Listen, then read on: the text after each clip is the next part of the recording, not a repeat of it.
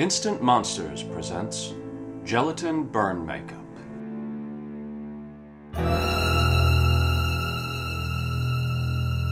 Part 2.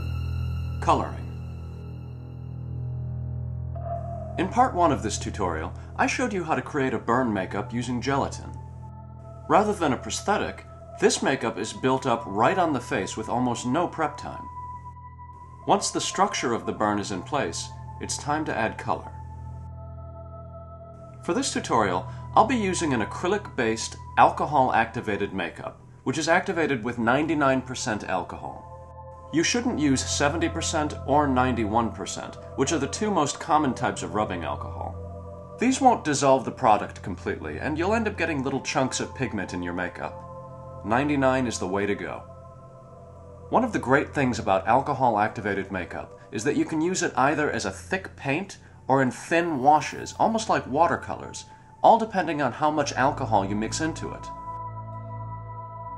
For this burn, I'm starting with a dark reddish brown to accentuate the deepest parts of the makeup, to make them look like they sink even deeper into the skin. This is more of a personal choice than anything else. You can always start with the base color and do the shadows later. I like to see where they are from the start.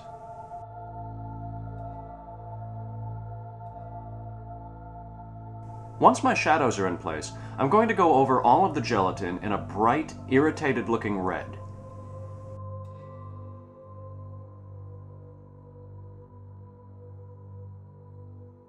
Notice that I'm extending my color past the edge of the gelatin onto John's skin to help the two blend together.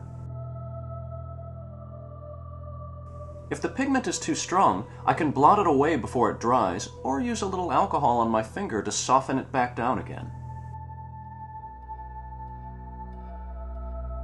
The makeup I'm applying for this tutorial is for a haunted house or Halloween party, where the lighting will be dark and so the colors need to be more intense to stand out.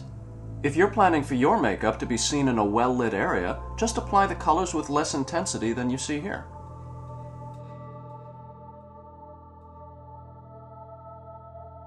Once again, continuing the colors I'm using onto John's skin will help to make the burn look much more realistic.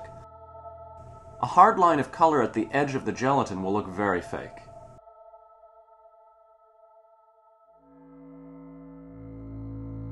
Once my bright reds are in place, I'm going to go back in with my shadow color and punch them up a little more. Don't make them all the same color and intensity. The darker these areas are, the deeper they'll look, and the lighter they are, the more shallow.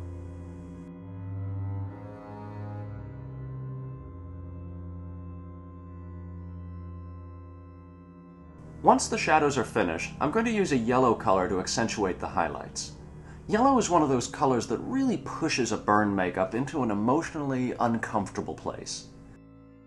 Something about that yellow can really make people cringe. It makes a burn look raw, irritated, even pussy. Remember, if you're planning to enter a costume contest, you want your makeup to have as much impact as it can. The last step is to go in with more red and yellow to break up any smooth surfaces.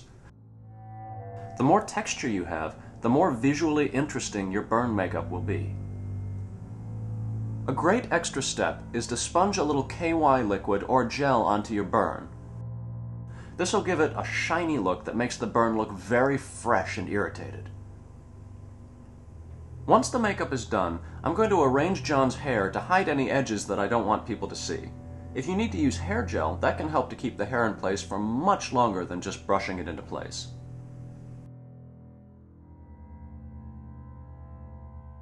And here once again we have the finished makeup. When you're ready to remove it, just peel it off of your skin. The gelatin in your hair will dissolve in hot water, either in the sink or in the shower.